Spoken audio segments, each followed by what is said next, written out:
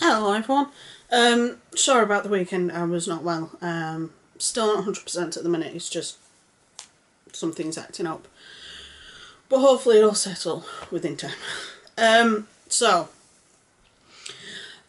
Today's topic is not a light topic, and it is going to piss off the pro-pedo groups here on YouTube. And if you are a pro-pedophile, I really don't know what's up with you.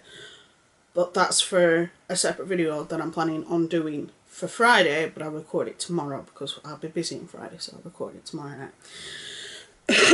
I'm actually recording this Wednesday night because I couldn't record it during the day while the husband was at home, because this is a topic that gets him pissed off straight away.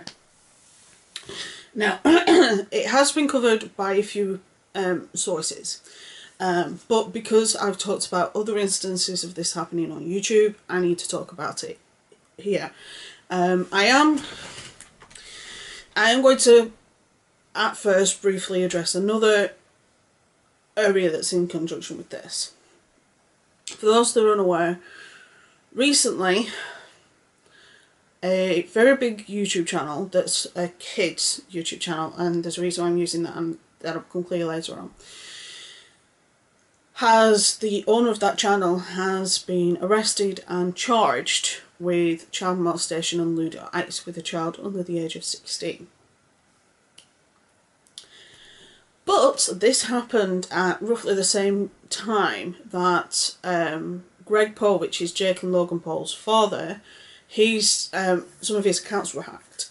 And in those accounts it was reported, I haven't seen the videos and I don't really want to see the videos, that's for the authorities to look into, not me, where it is reported, like I said, because I haven't seen the videos and I don't want to see the videos, that Greg Paul had videos, questionable videos, on his, it was either on his cloud or in his email or something, of him participating in acts with somebody under the age of 18. Now, you can't see her face and you can't see his face. However, you do see certain things in the room that do look like Greg's bedroom. As for the accuracy on the child's age, I don't know. Nobody's actually come up and said, yes, you know, this was me, I'm over 18 or what. Nothing like that has happened yet. But I would say that the authorities in America are dealing with it. Right. Also, on this front, because I know every time I talk about paedophilia, the pro-pedo people come up and say things on the comments saying that I'm wrong and that I'm an idiot. First off, and this is where my education really kicks in, I have a degree in forensic science and criminology, within which I studied child abuse extensively. I also studied forensic psychology. Now, I am one person you do not want to argue that with.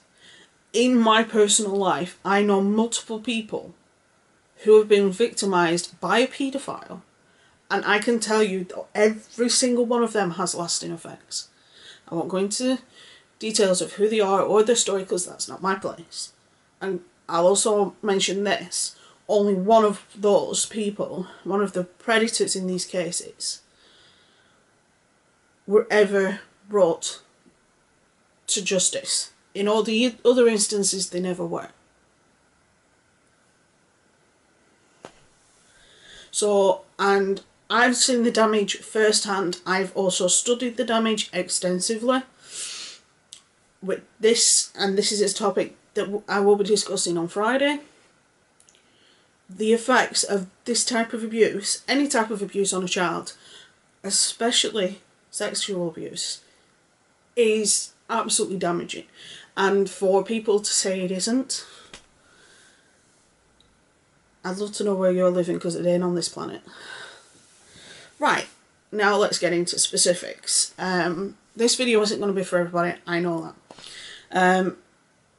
I've pretty much given up on ever being monetized because I talk about paedophilia a bit, so, because it's one thing that pisses me the fuck off. Now, I sort of knew a little bit about it and then Phil covered it the other day.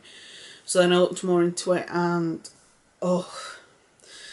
but YouTube are innocent in this situation, and I'll explain what I mean when I get to that point. The owner of, there's a group of channels, but the main one that's being spoken about is one called 7 Awesome Kids.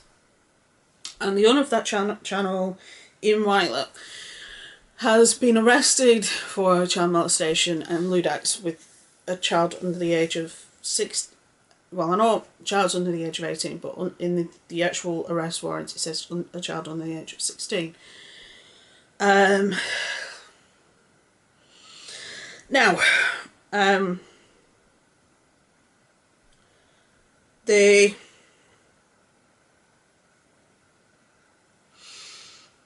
what happened is some of the people, the channel is generally the people on the videos are generally kids, and a lot of them are girls.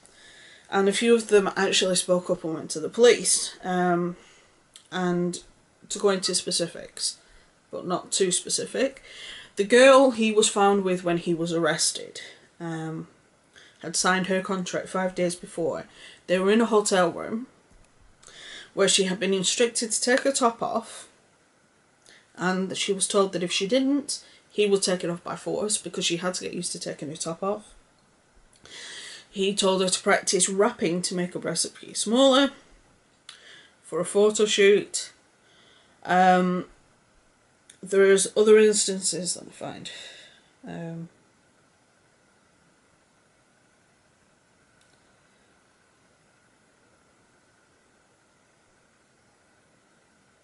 did write something else.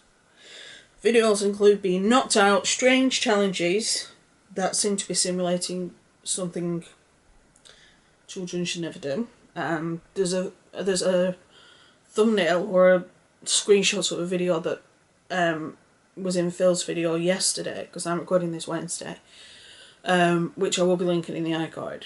And I'm not joking, when I saw it, my stomach just went like that.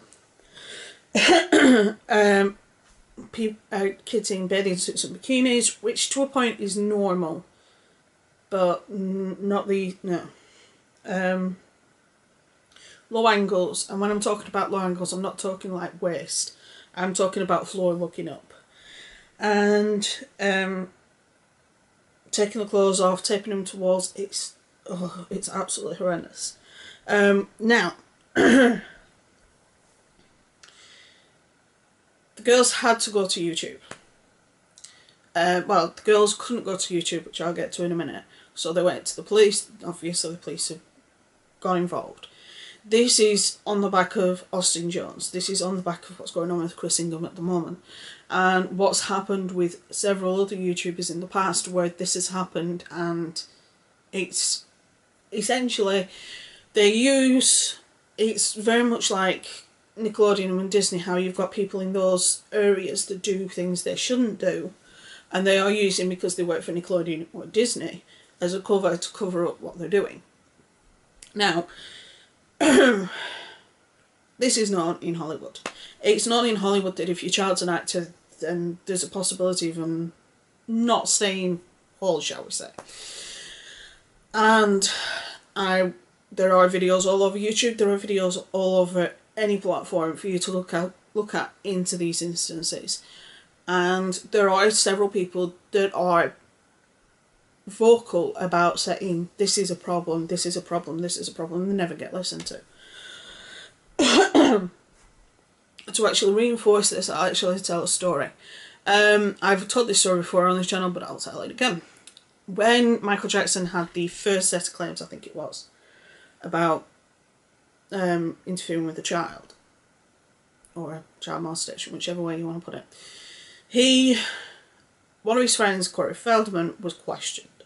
And when they questioned Corey Feldman, because Corey Feldman and Michael Jackson were close friends, Corey Feldman says, look, Michael's never done anything like that. He says, I've been alone with Michael for days. He says he's never done anything. He said there's never been any hint of that. He said nothing. He said, but, he said, here's a list of people you need to look at. And everybody said, oh no, that never happened, that never happened, that never happened. And then when the whole thing that was kicking off with Corey Feldman when he was going to expose people, which he has started doing, the police, the LAPD said, yeah, I did. And it's like, well, why wasn't anything done then? And it's like, people have reported this and they've either been silenced or they're just not believed, because there's the old thing of kids make this shit up. Most kids don't. And you can usually tell if they have. And 9 times out of 10, if it is made up, it's not on the kid's behalf. That is a conversation for another day. I did sort of mention this on my last live stream, where I discussed Tanner. So yeah. Now, the reason why I say YouTube isn't innocent in this situation, I'll explain. Recently, YouTube, on the heels of everything that happened with Daddy 5, they included something called a child protection wellness clause, essentially.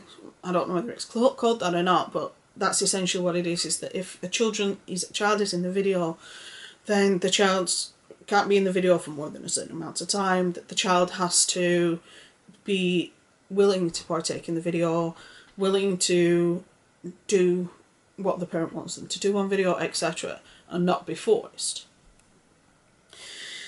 That didn't happen in this case. Some of the girls that were involved have actually said that there was nobody for them to contact. They didn't want to tell the parents because they were told that if they were to tell the parents, then they'd lose their job and the parents would lose any money that they could possibly earn.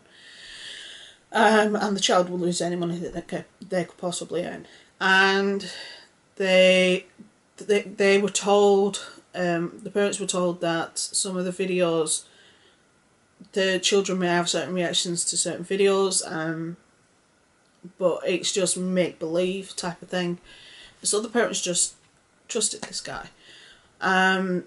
But in the end, they ended up having, the girls have said there was nobody that they could contact at YouTube. There was nobody that they could talk to at YouTube and say, look, this is the channel I'm on, this is what's going on, I need you to stop this, I need your help. There wasn't that facility. Now, if you're a company that runs multiple channels, and you're supposed to be a company, and you're supposed to look into the interests of children. However, when you are, and this is one of the issues I have with YouTube, when you are a YouTube channel, unless you earn a certain amount of money, there's no point even declaring it as a job, especially in this country, because you're not earning enough money to qualify it as a job.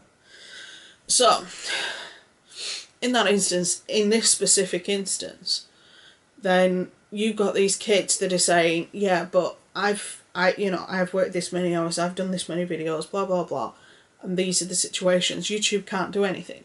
And YouTube really needs to, especially channels that are, the videos are done by kids and are very kid-centric, they need to have more involvement. They need to have more oversight. This is something we've been saying for years. This channel and several others have been spoke about for the last year. That the content on this channel is very questionable. That the content is creepy and wrong and seedy. And it was blatantly obvious by the angles, by the clothes, by almost everything, that although the channel on the appeared to be child-based, child-friendly, the true market for that channel is something completely different, and is so much seedier. And this guy knew that. Now, the channel has been demonetized. All this guy's channels have been demonetized. But they won't take the channel down until he's convicted, which is why Mike Martin lost all his channels, because he was convicted. And I think Austin Jones has had his taken down.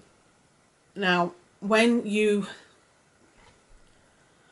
do things like this, when you say things like this, when you act this way towards children, it makes everybody on YouTube wary of children's channels. It's happened before and it will happen again. It's continuous. And the fact that YouTube seemed to always be late to the party, because this channel, as I think this channel itself has something like 10 million subscribers, it's a case of, oh, they're bringing lots of money in, so we'll leave them alone. Yeah, but that's not helping the children. When I saw a couple of the clips that Phil showed, my stomach was turning. I nearly vomited all over the bed. It was making me feel sick. And it takes a lot to make me feel sick. But there is one thing that will guarantee to make me feel sick, and it's this. You don't touch your child. Now, for those that say that this is healthy, that children being involved in adult relationships with adults is healthy, if you comment anything like that on this channel, it will be sent to the appropriate authorities in this country, which will then pass it to the appropriate authorities in your country. And for those that say, oh, you can't find out what we live, I can't, but the police can subpoena YouTube. Second, you will be reported to YouTube. Third, you will be banned from this channel. And fourth, you are a disgusting human being. And I have no shame in saying that. There is one thing that will always get my blood boiling. Always, without a fail. And that is harming a child. In any sense. Whether you are exploiting them for your gain, whether you are abusing them or you are beating the shit out of them. This is the exact same reaction I had with the whole Daddy of Five. It's the exact same reaction I've had with other instances. You do not do this. And I will be covering on Friday the 3 major effects of child abuse, especially sexual abuse. And if you dare to think that I'm pulling this out my ass, you should come and see me and I will show you all the evidence I have. And I will tell you stories of people, not necessarily people that I know, but cases I know of, that will make your toes curl and what ends up happening to those people. Let's just say in several cases they've turned into serial killers. I'm not saying that happens to all victims, but it happens to a very, very, very small amount. There are several cases especially where somebody who was sexually abused as a child, obviously it's not the only factor, but it is a factor, and has gone on to kill people because of what's happened to them as a child. You don't abuse kids in any sense. Just because you're an adult and they're a child does not mean you have the right to beat 10 bells of shit out of people. Does not mean you have the right to use them as you will. They are a person when all is said and done. And they have free will. Yes, they have to obey social norms and obey life and obey normalcy. But you also have to think of this. You also have to think of the fact that these children will grow up to be adults. And in some cases, the cycle of abuse will just continue. So, if you have an issue with what I say, fine. But let's just put it this way, you are a disgusting human being.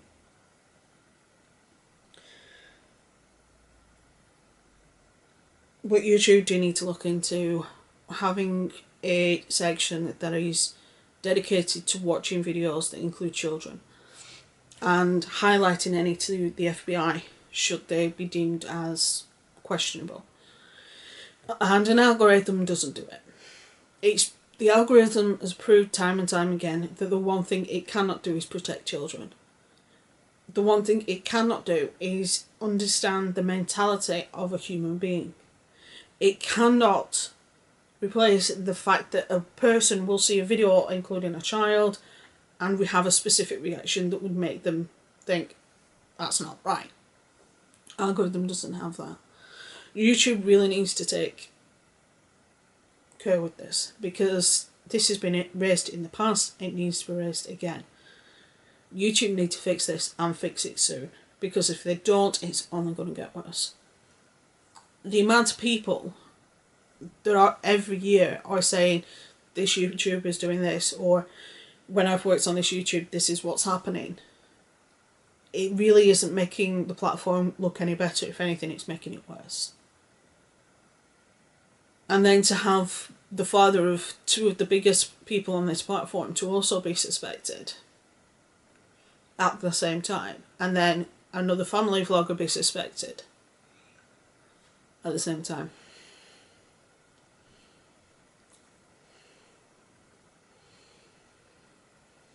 When I talk on Friday, I will also be mentioning another case that I didn't know about until I was ready to go here the other day. And she mentioned it, and it's actually a case that happened here in the UK. But I'll go into that on Friday. Like I said, I'll be recording that tomorrow night, because I can't record this shit during the day because my husband will flip. Because he gets just as mad, if not worse, than I do. But yeah, if you see any videos, any comments on this video from the pro-pedo groups, then send me a tweet or whatever, or even screen cap it and send it to the FBI, whatever. Just because I don't always check my comments, you see. So anyway, with that being said, I'm gonna sort this video out and calm down. I really need to calm down. Right, stay safe, be good, have fun, and I will see you on Friday.